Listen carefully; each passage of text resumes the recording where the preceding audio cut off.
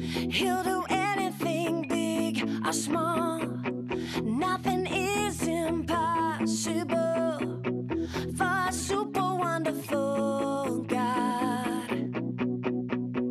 Every day I can know God is always there for me and my family. Every day I can know greater is the one who lives inside me.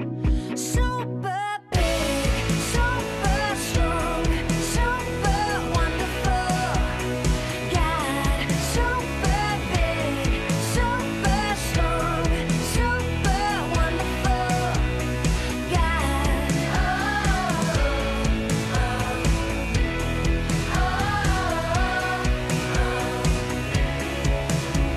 Our God is strong. He'll do anything big or small. Nothing is impossible for a super wonderful God. Every day I can know God is always there for me and my family. Yeah, every day I can know greater is the one who lives inside me.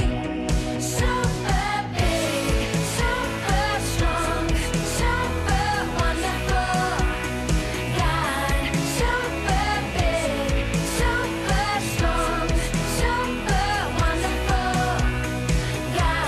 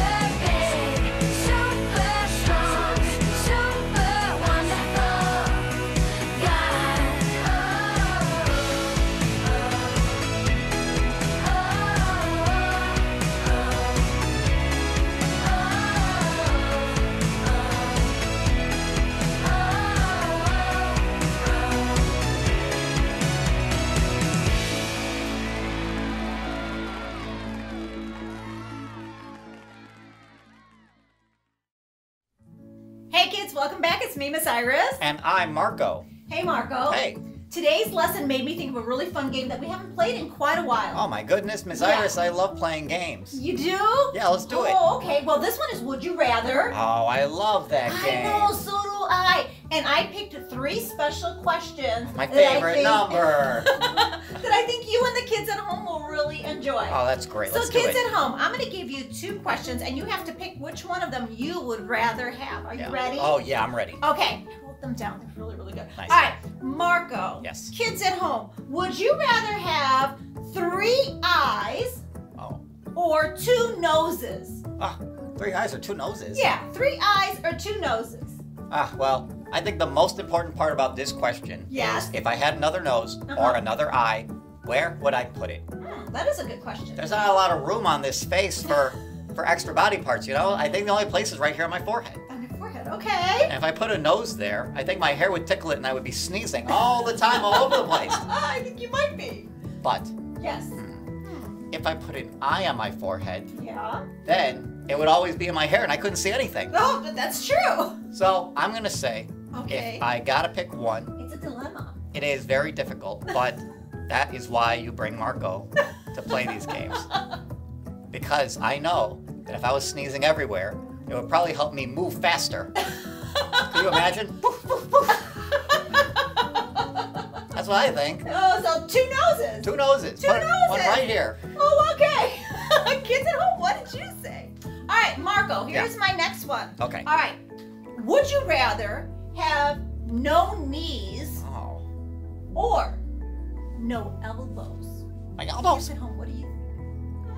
Miss Iris, Yes, you know my favorite part of my body is my knees. it is. Everywhere I go, I'm always showing them off my knees. I'm always like, hey, check her out. Check out my knees, guys. Marco, I'm pretty sure that I've never seen your knees. Oh, well, sometime you gotta check them out. They're incredible. I can never give up my knees. All right. So you're picking, you would rather have? I would have no elbows. My arms would just be like this forever. I think that'd be fine. You think so? Yeah. All right. Kids at home, what did you think? All right, here's the last one. Are you ready? I'm ready. Okay. Last one. Would you rather? Oh, I'm so excited. Yes. Have one big foot Oh. or one big hand? Oh. I just got What one about you hand guys? that's real big. Yes, one really big hand or one really big foot. I think with one hand I could finally be the volleyball star I always wanted to be. So I'm going one big hand. And what will you do? Just hop on the one foot? I thought I'd get to keep my 2 feet and I get one big hand, right? Oh, I guess that's true. Yeah, and then I would serve with it. Okay. Yeah. Well, kids at home, what did you say? I hope that your answers were as funny and clever as Mr. Marco's. Oh, I'm sure they were. All the time. Yes. That was a fun Mr. game. Marco, it was a fun game. It reminded me of my lesson because today in our lesson we're going to be talking about. Well, we're going to look at the book of 1 Corinthians, chapter 12. Wow. And in that book, it actually says that we are the body of Christ. A bot? What? Is this some kind of like magic trick or illusion or something you're going to be showing us? No, not at all. And we're also going to talk about how to be the church. The church? Like the building? No, not like the building. What? No, in the Bible it says that we, God's people, are the body of Christ and that we, his followers, are the church. Miss Iris, I got to admit, I don't think I really understand what you're talking about. How can we be a building and a body all at the same time? That doesn't really seem possible. Are you sure you got the right lesson for today? Can I see your paper? I think I have the right lesson for today. Okay. Well, I think the kids and I are going to be paying special attention to the lesson this week. Yeah, that's probably a good idea. All right, I'm excited. Let's do it. Yes, all right. The church is the building we go to when we want to learn about God. Nope, this is a church. Those are people. Yep, in fact, it's you and me. You kinda lost me. The church isn't a building. The church is the people who have made Jesus the leader of their lives. And that's us. We don't go to church, we are the church. And we exist for the world. Oh, okay. I still don't get it. Let's look in the book of Acts. That's where the Bible talks about the very first church, the people who first believed in Jesus. They didn't have buildings to meet in, so they met where they could, usually in people's homes. So their church was a house? Nope, the church met in houses. Even then, the church was the people. And the apostles taught them many things about God. They did great and wonderful things with God's power. God did amazing things through everyone in the church. Through all the people? How? The people of early church put others first. They prayed together, they shared meals, they shared their time, they shared everything. Everything? Really? Are you sure? Sure, I'm sure. The Bible tells us that when one of them needed something, others shared what they had. They even sold things and used the money to help out. That's amazing. That's putting others first. The early church was really good at it. For instance, this one guy, Joseph, sold a field and brought the money to the people of the church to help those who needed it. Awesome. What made them do that? They all agreed. They all wanted to live like Jesus, and the apostles told them how Jesus put others first when he died on the cross and went up to heaven. The early church learned about Jesus and lived like him.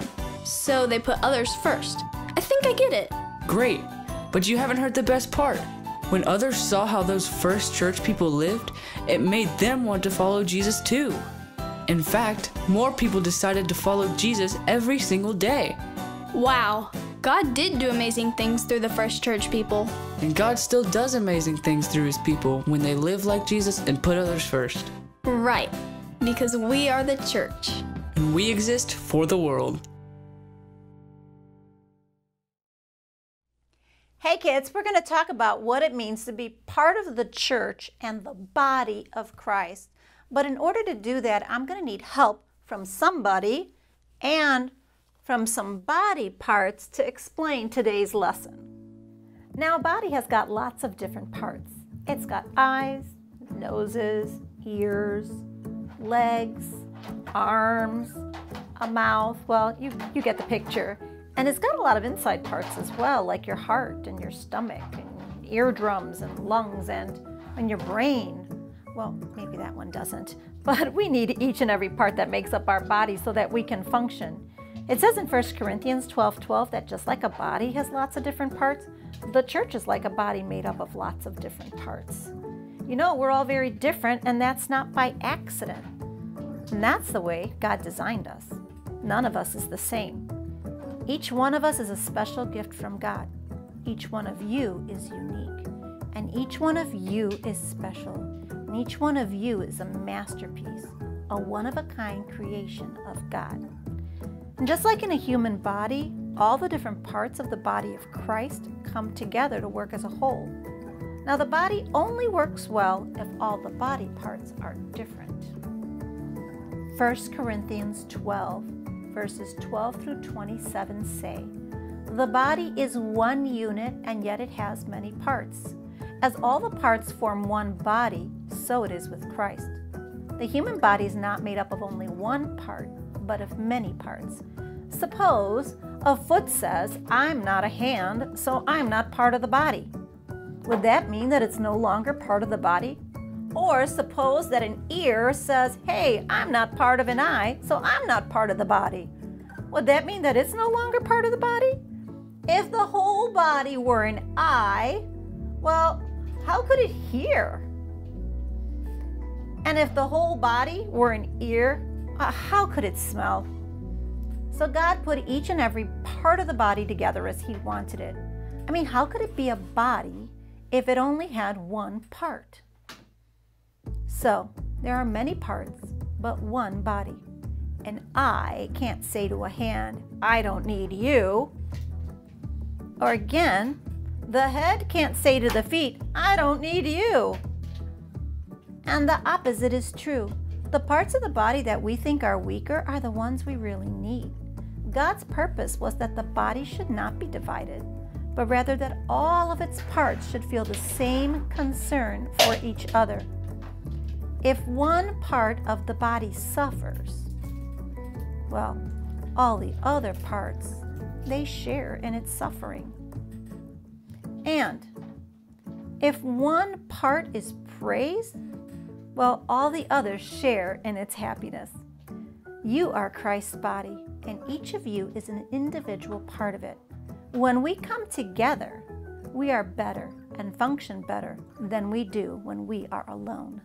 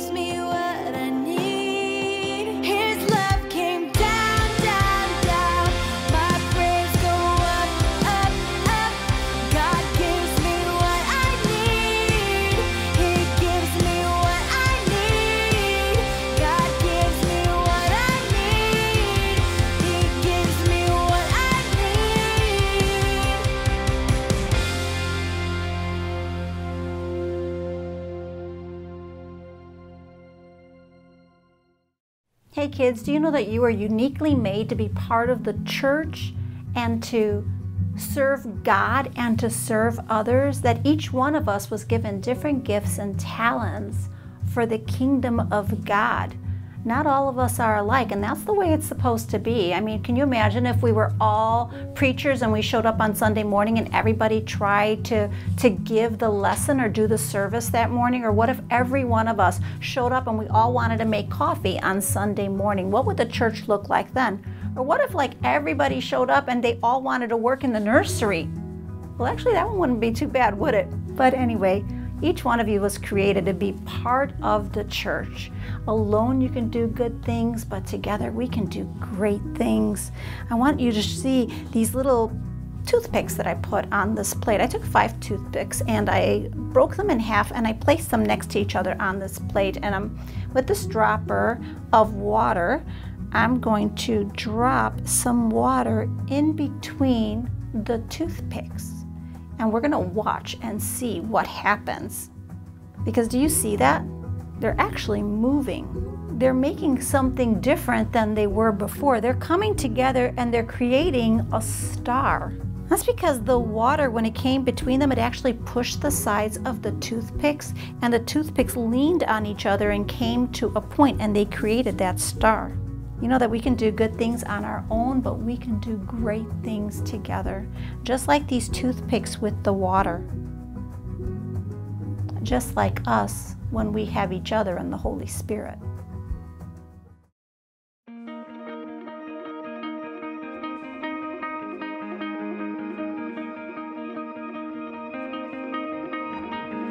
I've heard 1,000 stories of what they think you like, but I've heard the tender whisper of love in the dead of night in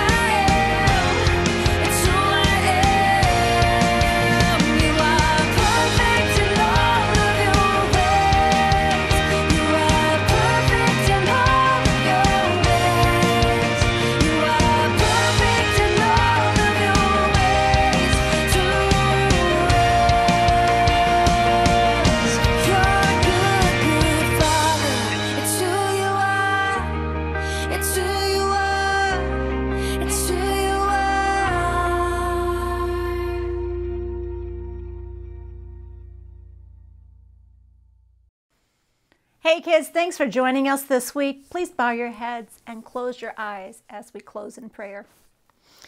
Dear Father, thank you for making each and every one of us different and unique. You are a wonderful creator. You tell us that each and every one of us is important to you and to your kingdom. Help us to work together as your church, as one body, to serve you and to serve others. Thank you for giving us gifts and talents. Show us how to use them to help others and how to love others, and show us how to tell them about who you are. You are a good Father who loves his children.